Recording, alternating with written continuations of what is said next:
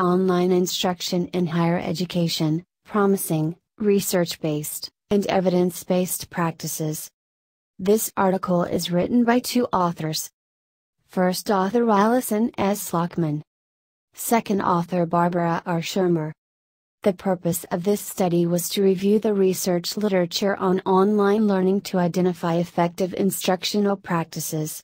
We narrowed our scope to empirical studies published 2013 to 2019, given that studies earlier than 2013 had become quickly outdated because of changes in online pedagogies and technologies.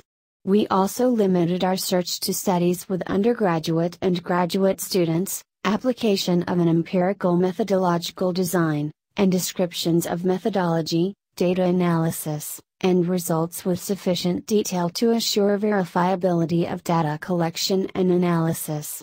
Our analysis of the patterns and trends in the corpus of 104 research studies led to identification of 5 themes: course design factors, student support, faculty pedagogy, student engagement, and student success factors. Most of the strategies with promising effectiveness in the online environment are the same ones that are considered to be effective in face-to-face classrooms, including the use of multiple pedagogies and learning resources to address different student learning needs, high instructor presence, quality of faculty-student interaction, academic support outside of class, and promotion of classroom cohesion and trust. Unique to the online environment are user-friendly technology tools, orientation to online instruction, opportunities for synchronous class sessions, and incorporation of social media.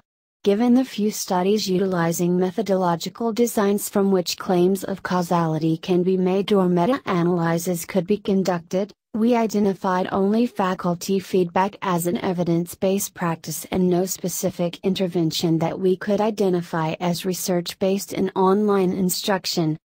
Thanks for watching this abstract video of Journal of Education and E-Learning Research Volume 7 Issue Number 2, published by Asian Online Journal Publishing Group.